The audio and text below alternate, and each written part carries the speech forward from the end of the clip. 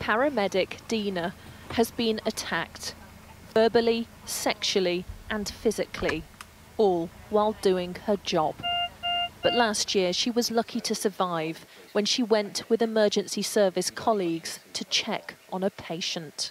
The first knife went into my chest on my right side, and the second knife, which was the much larger knife, went into my upper left chest.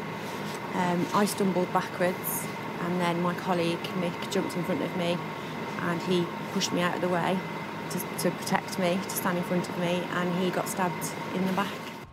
Dina and Mick are back on duty, but many can't return. In 2019, PC Andrew Harper was killed trying to stop a quad bike being stolen. There's a body in the road, just fell out of the vehicle, Kempy over the body.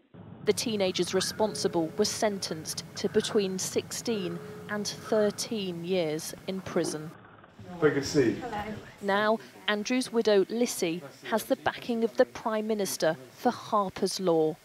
Mandatory life sentences for those who kill emergency service workers while on duty. I think it sends a message to those who lead those sorts of lives, who commit crimes, who have no remorse for taking innocent people's lives away, and it will tell them that we won't stand for this. In the West Midlands alone, one ambulance worker is physically assaulted every single day. And whilst most people respect the essential job they do, this new law could mean that their cases are treated differently to everybody else's. The law change may restrict the role of judges, according to some barristers.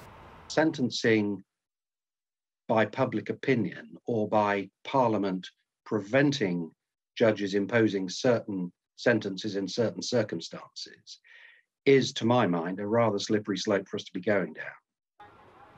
For those on the front line, this is what it's come to. Ambulance workers trialling stab-proof vests. They welcome anything that could give them greater protection. Lisa Dowd, Sky News, Wolverhampton.